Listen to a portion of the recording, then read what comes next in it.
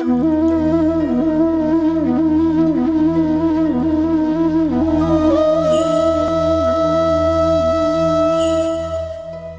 morning and namaste.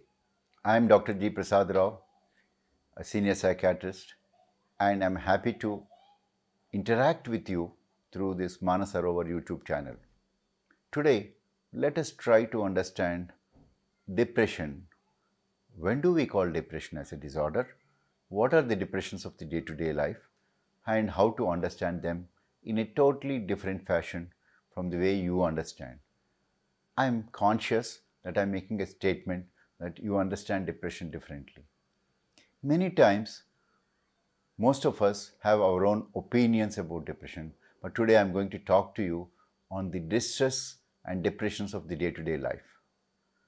Depression, along with happiness and anger and anxiety, or anxiety is fear of unknown, are probably the most common emotions every one of us have. They have to the extent which sometimes is more, sometimes is less. It's also dynamic in the sense that it lasts for a short period. For example, you are in a worried mood for some time, but then you change over to happiness once the environment or you change within your own mood. The other things probably are much more difficult are the suspiciousness as an emotion. People generally need to be careful and safe. Most of us, a human being as he grows, he is first taught to survive by eating and protecting himself. But human being is unique that his brain has grown to the extent that one, he can communicate to others by speech and a language which probably has hundreds across the world. But apart from the language, we also have communication through the emotions. You communicate, your body and your face communicates the emotions which you harbor at that time. If you are happy, your face is brown, your hands are moving, you are smiling and laughing, joking and talking. Whereas you are sad, naturally the opposite part, you become quiet, you are worried for the things happening at that time. You might worry for some period. Mind you, these two emotions are quite normal, especially if these emotions don't last more than few hours and do not impair your day-to-day functioning. A housewife probably should not be impaired to the extent that her functions of the housewife is not being done as a homemaker, or a working lady or a gentleman, his or her work should not be impaired. A child studies and social interaction should not be impaired. Likewise, adolescents should not be affected because of their sad moods or moody swings. There is a time where the brain grows very fast, that is the teenage. That is between 12 years and 18 years, the brain grows and reaches its maximum weight of 1.5 kilos. But when we talk about increase in size, we are talking about increase in the nervous cells, increase in the connectivity in the nerve cells. And brain is a supercomputer which is connected with literally trillions of connections within the brain. One nerve cell can get connected with 50,000 other cells. So that is the extent of connectivity which the brain has. And this connectivity is, you can say, fueled by neurotransmitter hormones like dopamine, serotonin and norepinephrine. There are two other important factors which is important when we try to understand the day-to-day depressions. Women in general are 3 times more at the risk to develop depressive disorders when compared to men, or depressive mood changes when compared to men. Why? Because their sex hormones, which are essentially to help in procreation of another life, to give a birth to a child, is estrogen, progesterone, follicular stimulated hormone or FSH, and luteinizing hormone which is LH, and of course finally the prolactin, the baby feeding hormone. Prolactin helps in producing milk for the mother to help to feed the child. All these hormones, among these hormones, there is a significant risk of developing mood changes. That's why every woman, especially premenstrually, might have at least a small mood changes. Now let us come to the depressions of day-to-day life. When do we actually call depression? We call depression whenever these mood symptoms last much longer than 4 to 6 weeks in a continuous fashion. Just now we have heard that depression mood changes do occur for every one of us for few hours and you are able to change over. But there are, for some reasons, which I am going to tell you, the individual would be in a persistent depressive mode. These people usually have sad feelings, they have sleep disturbances where they can't go to sleep or they wake up in the middle of the night. Once they wake up in the middle of the night, they are not able to go to sleep till early morning 3 or 4. And as they wake up with a real bad mood.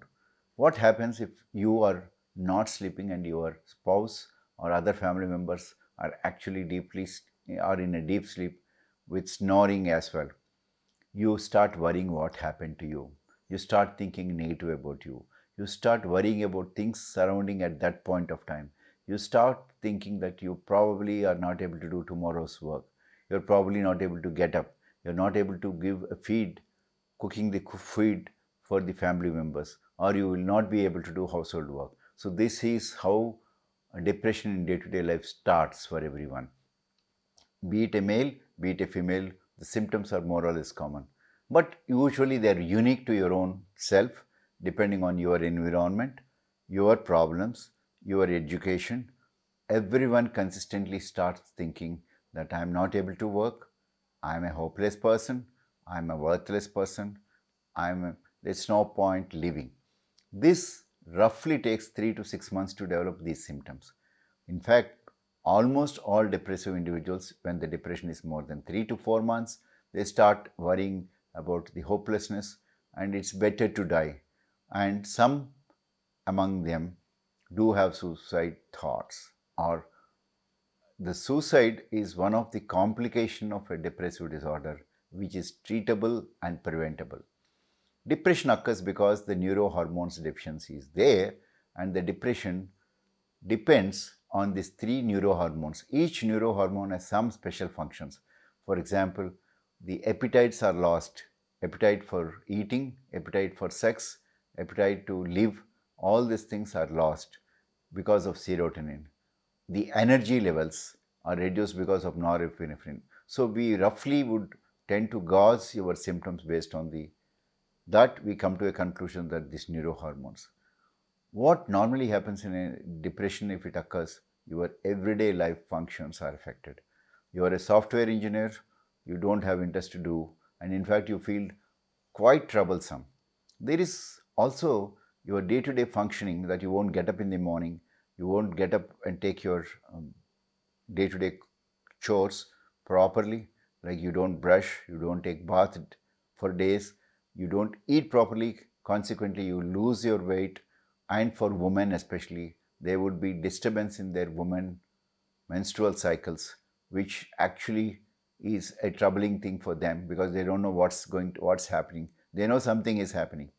So these changes in day-to-day life actually impairs their day-to-day functioning. Ladies and gentlemen, depression is the second most common disorder which causes second most commonly disability in the world. And stresses of the modern day, which includes competition, competitive living, comparing yourself with others, all these things actually can trigger a depressive reaction. So this is, ladies and gentlemen, depression of everyday life. Now, how to prevent them? I think how to prevent them is essentially based on a proper living and proper identifying. Eat your proper meals. Try not to indulge in sedating or alcohol kind of things without the doctor's advice. Definitely have a proper diet which is appropriate to your age. This is called yama, niyama, and then practice pranayama regularly. Do any relaxation technique. If you are not having depression, practice even meditation, which is a very good relaxation technique. Practice properly for 20 minutes every day as a part of your life.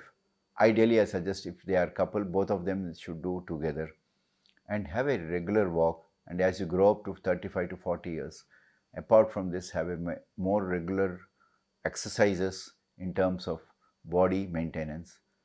Check your hypertension and diabetes and prevent any faulty metabolic disorders you have, like diabetes or hypertension, with a proper physician control.